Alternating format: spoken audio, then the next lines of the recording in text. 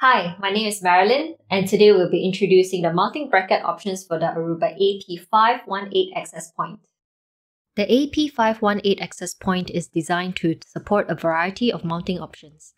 Please note that these APs don't ship with any mounting brackets by default, so you will have to select the appropriate one and order it separately. The AP does come with the bottom part of the AP500 series indoor mounting bracket pre-installed.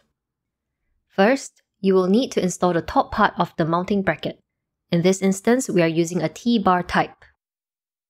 And then simply slide the AP into position, and finish the installation by pulling the ring lock, sliding the access point fully into the bracket, and releasing the ring lock. You can secure the AP further by tightening the attached screw into the bracket. Please refer to our AP500 series indoor mounting brackets video for more details. The AP518 is unique as it allows you to mount it using the Aruba outdoor mounting brackets as well. You will need to order a special mounting adapter.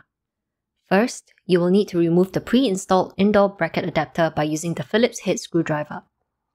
Next, install the outdoor mounting adapter using a Phillips head screwdriver and the supplied screws.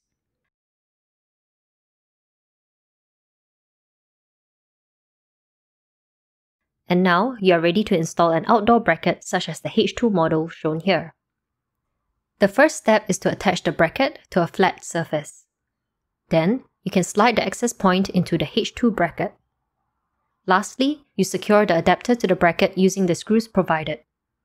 Check out our Aruba outdoor AP mounting brackets video for the full range of mounting bracket options available. And there you have it. For more information, check out the library at phoenixpro.club. And if you found this video useful, please click like and subscribe to stay up to date with all the latest content. See you next time!